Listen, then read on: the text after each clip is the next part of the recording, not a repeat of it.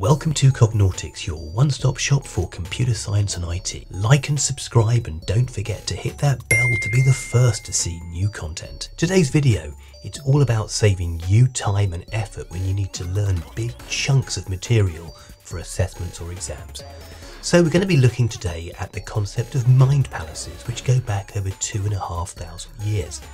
The idea is really simple. You take a piece of knowledge and you store it in a place, and that makes it much easier to access when you then need to use it in assessments or exams later on.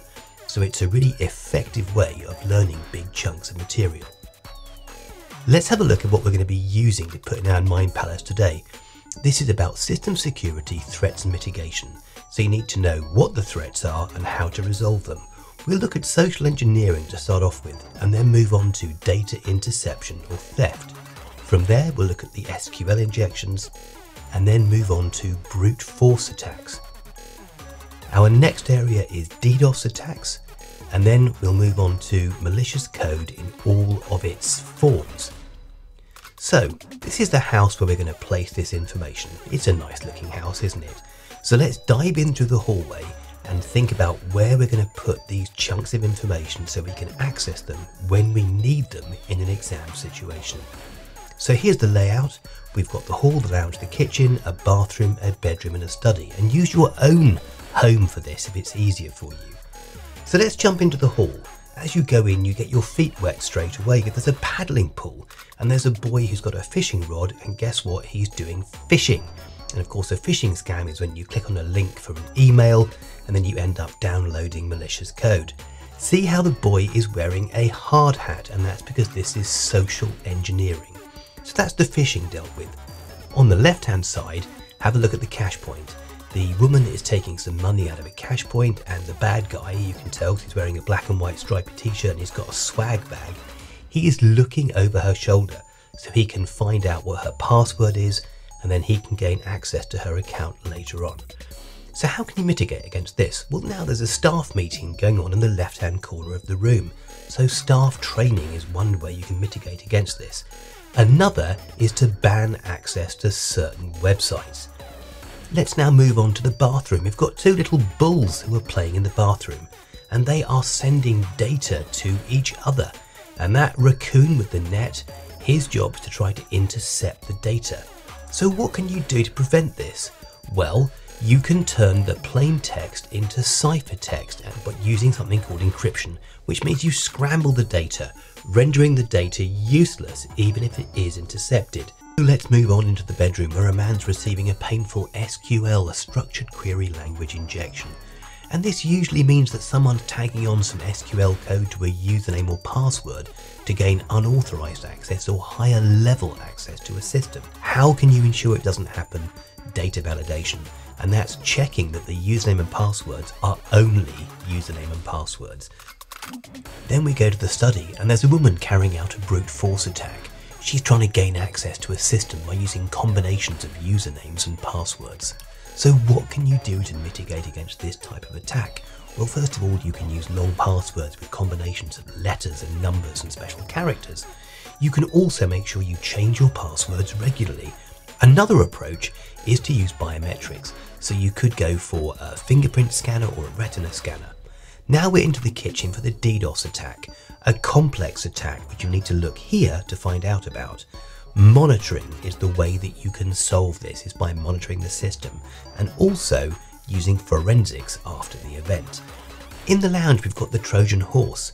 A Trojan horse attack is really a means. It's a method of delivering a virus rather than being an attack in its own right. So this might be used in combination with other attacks. Now we make our way to the garden to meet Malcolm the malware dog.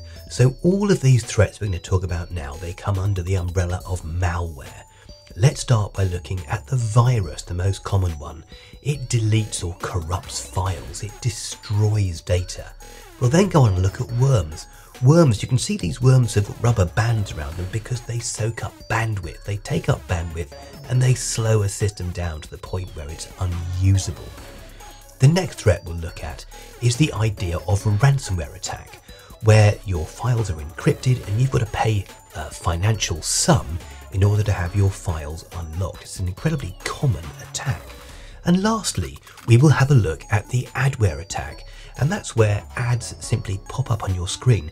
It tends to be more annoying than it is dangerous to your system, but equally it can slow your system down hugely.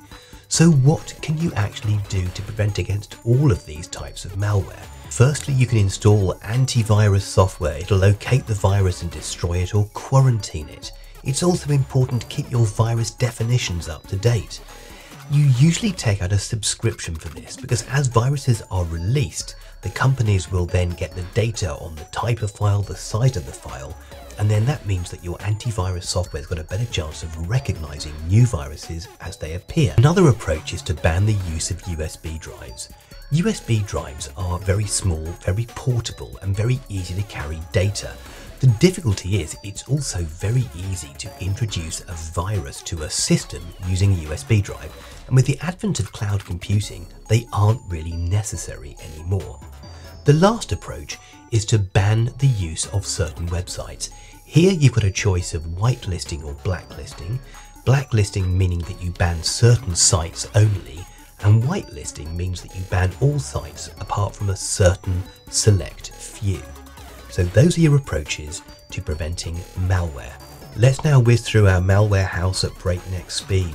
We start in the hallway where we've got social engineering, the boy with the hard hat who's got the paddling pool for fishing, and we've got the shoulder surfing with the cache point. Picture those two elements there.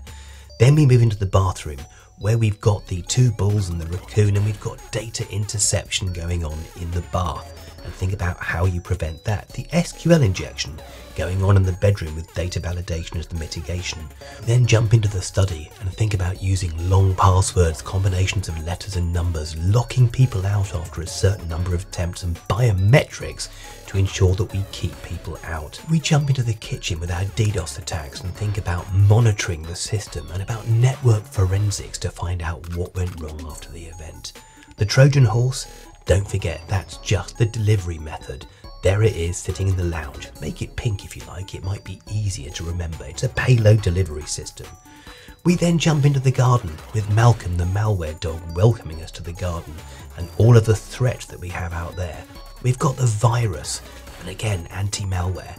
We've got worms taking up bandwidth, anti-malware. Adware, again annoying but use anti-malware. So that's the mind palace around system threats. Try to use it. It will take time to put those ideas inside your head, but once they're there, you can access the locations and the ideas in an exam situation when you most need them. Don't forget to like and subscribe and hit that bell to be the first to find out about new content. Bye bye.